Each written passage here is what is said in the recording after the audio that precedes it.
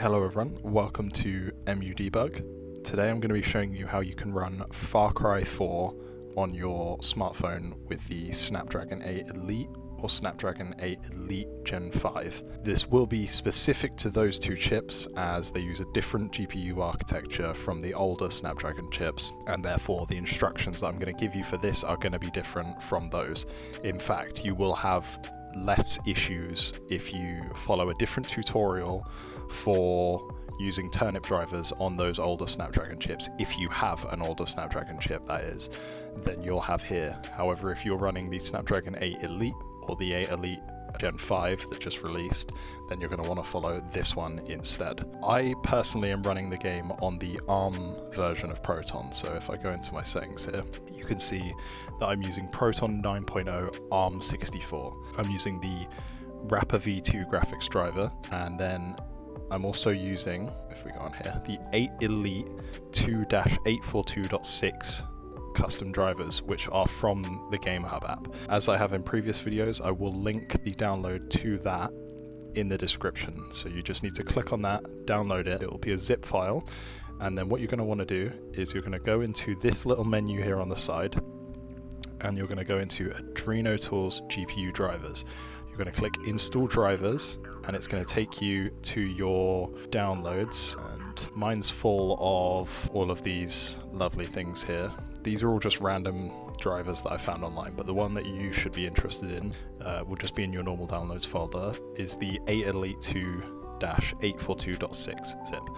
On that website there may be the .8 zip, I haven't checked in a little while, but you basically just tap on it and it's going to appear in there. Then you can go back to your container, and within Rapper V2 and the little cog on the side, you can select it there. That is what's going to make all of this work a million times better. So it's no turnip driver. The turnip drivers are much better, but this will make a massive difference in actually running anything at all on the 8 Elite and the 8 Elite Gen 5. Then you're going to select DXVK as the DX wrapper, and I'm running the 2.6.2-1-GPL async one. I've got async enabled and async cache enabled. So what that's going to do is that's going to allow your CPU to cache shaders on the go while you're playing, rather than having the game freeze every time you want, or every time it wants to cache a shader, which is really horrible if you don't have that enabled. So definitely enable that, or you'll have massive stuttering issues.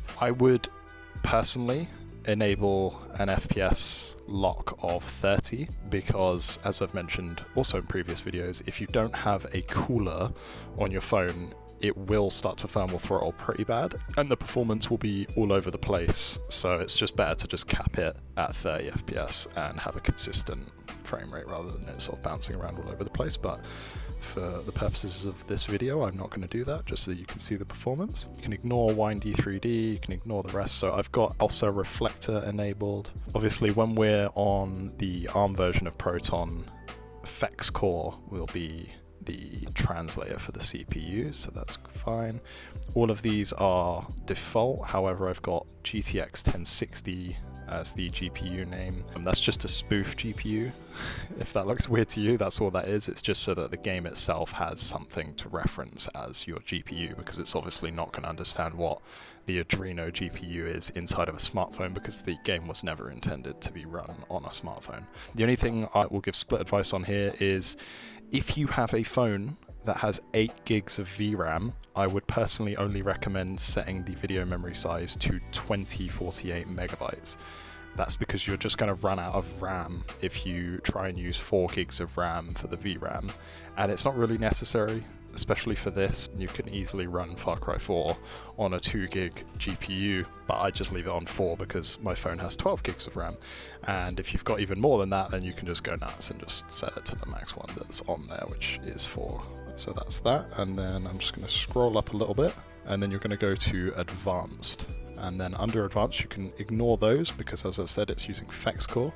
You're going to want to use FX Core 2508, and I've got fast, and enabled. Now for this bit, a weird thing about this version of Winlator, which is Winlator CMOD 13.1.1, which will also be in the description, is that when you first make the container, the only ones that will show up will be 2507 on this menu, and I don't really know why. However, the second you make a container and actually open it and then come out and go back into the settings, that will appear.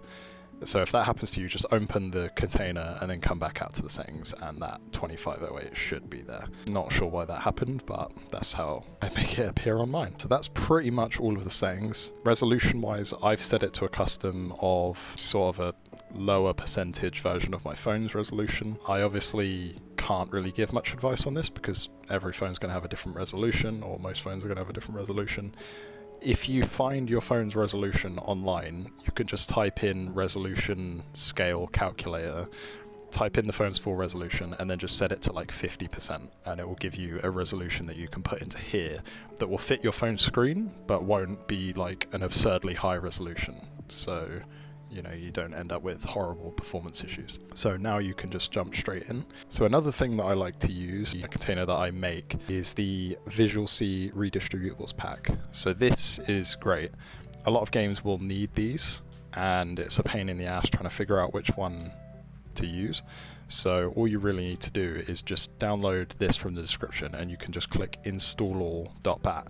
And it will just go through and it will install every single version of them, and you don't need to do anything. You can just put your phone down for a minute or two and it will just go through. Mine's going to do it quickly because they're already installed, so it's not actually doing anything, but super useful tool. This has been the difference between me having a game run and not running in a time where I was just not able to figure out what exactly was going wrong. I just couldn't figure it out, and you know, you get tricked into thinking that you've fixed all these, and as you can see, there's so many of them that you could easily miss one, and that's obviously what's happened to me before. So we're going to go into Far Cry 4. So now I'm in the install folder, and you're just going to want to click Far Cry 4 to launch it. However, you can click create shortcut, and then if you back out of the thing here and then go into shortcuts on Winlator, you can actually click the three dots and you can add it to your home screen, although I would recommend just fixing the name. So now it says Far Cry 4 space, and you can press that and it will literally just add an icon to your home screen and launch it straight from there.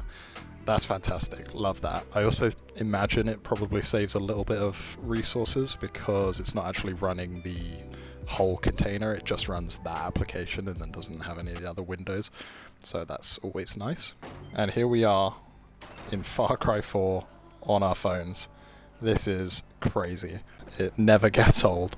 The FPS is lower by about 15 while recording. It's usually hovering around 50, but I'm trying to record in higher quality, and unfortunately that comes at the cost of the resources on the chip, and that makes it run worse.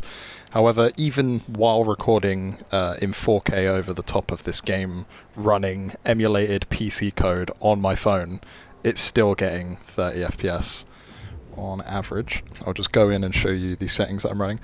I've got the graphics quality on custom. It is a mix, so I've got very high textures because, again, we've got the VRAM for it. Shadows on low because shadows are just not worth the performance penalty, in my opinion. Post effects on ultra, most things on low. You can really run this at like high, no problem, over 30 FPS. However, for some reason, if you turn terrain up to more than medium, it completely destroys the FPS, and none of the other settings seem to do that. So if you're getting bad FPS at high settings, just turn terrain to low or medium and you won't have that problem. Anyway, I'm just going to quit yapping now, and I'm just going to do a bit of gameplay. Enjoy. Give him some morphine and turn off that fucking radio.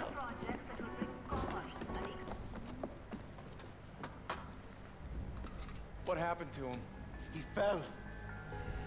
Pagan floods the airways and we have to endure his bullshit. Enough is enough! I told him to climb up the old bell tower, take over the transmitters, hijack the broadcast locally. Except... I can do it.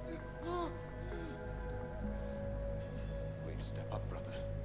There's nobody guarding it, but it's a tricky climb. Promise me you won't fall. I promise. I won't.